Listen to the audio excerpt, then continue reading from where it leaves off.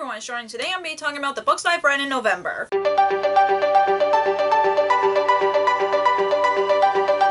So November was a decent reading month for me. I only read 5 books for November, which is okay. I know I've read a lot of books from me reading the books from September and October. I know my reading has slowed down a bit, but I'm not going to make a big deal of it because usually sometimes in an average I read like between 4 and 12 books usually, and I'm not making a big deal of it just because I don't like treating reading like a chore. So that's why I'm saying that I read a decent amount of books for this month, and I can't wait to talk about all of them. So yeah, let's get to the books that I've read in November. So the first book that I've read in November, well, I started in October but I finished it in November, which is The Time Traveler's Wife by Audrey Nivengar. I'm sorry if I butchered the author's name, but it's basically about a man who can time travel, but it's more like a genetic disease. Like he can't control his time traveling, and then he ends up being his future wife, and that's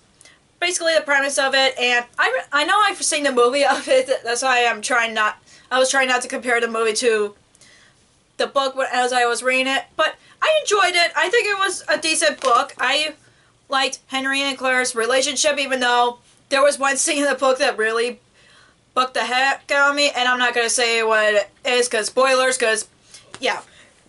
But it was a decent read. I liked it as much as the movie, since I've seen the movie before I read this book. And yeah, and I know that the author's working on the sequel, which is about their daughter, so I am excited for that because I'm kind of curious about it since I've heard about it, and I'm like, wait, a sequel about the main character's stars from the previous book? That's interesting. So yeah, I'm excited about that. I don't know when that's coming out, but I know it's coming out soon, but I don't know when. Sorry, got a little tickle in my throat there. But anyways, I enjoyed it.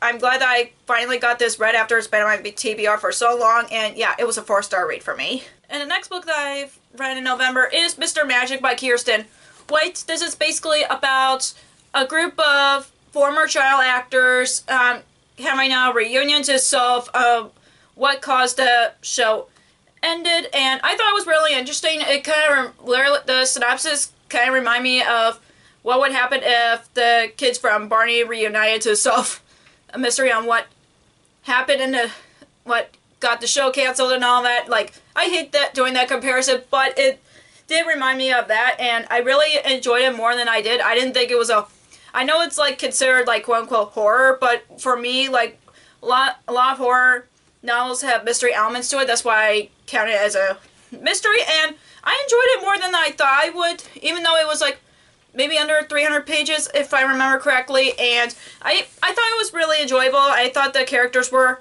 really interesting, and the whole plot kind of kept me going. Like, I couldn't put it down because I want to know what happens next, and yeah, it was a really a decent read for me, and yeah, I gave it 4 stars.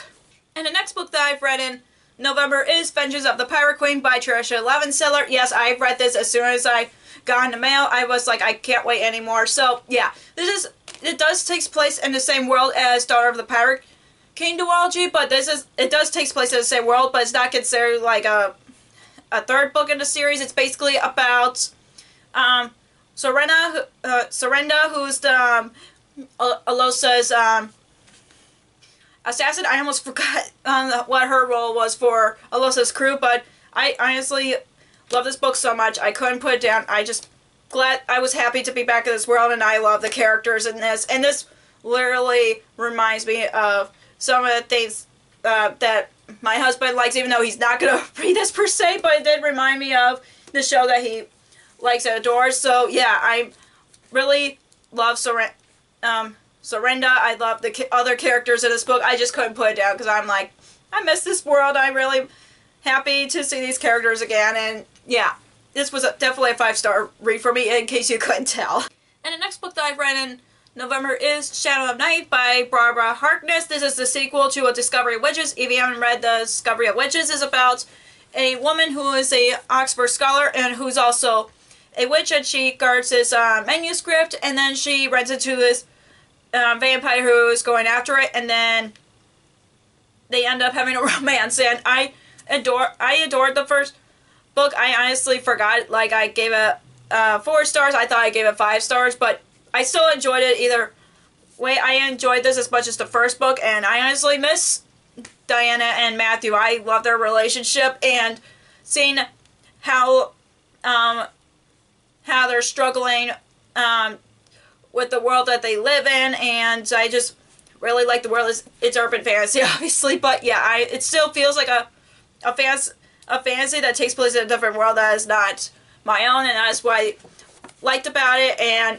yeah, I was surprised on how quickly that I read it. I read it when I was off for Thanksgiving for work, so yeah, and because of my job that I'm at, and I'm just really surprised on how much I read this really quickly, and I haven't read the first book in 3 years, so I was surprised that I was like, wait, this happened? So I forgot some things that happened in the first book, but I still really enjoy this book either way, and I can't wait to continue on with the series, and yeah, this was a 4-star read for me. And the last book that I've read in November is These Vengeful Hearts by Catherine Lauren, and from what I remember from this book, it's about a girl whose sister that got into a car accident, and she's trying to take revenge on a group of main girls called the Red Court, and she thinks that they're responsible for her sister's accident, and she's trying to take revenge on them. And I was disappointed with this one. I know I've had this book on my TBR for a long time too, like at least 3 years, and I was sad that I didn't enjoy this, and I got this from a book box like a few years ago, and I thought the premise was interesting, but there were just a lot of things that I was like, what? I was like bored the whole time, and it was like really hard to get into it. But if I did do this for a reading vlog, I would have DNF'd it. But I read through the whole thing, didn't like it, and I thought the premise was interesting, but it wasn't good enough for me to enjoy the book overall. So yeah, this was a 2-star read for me, sadly.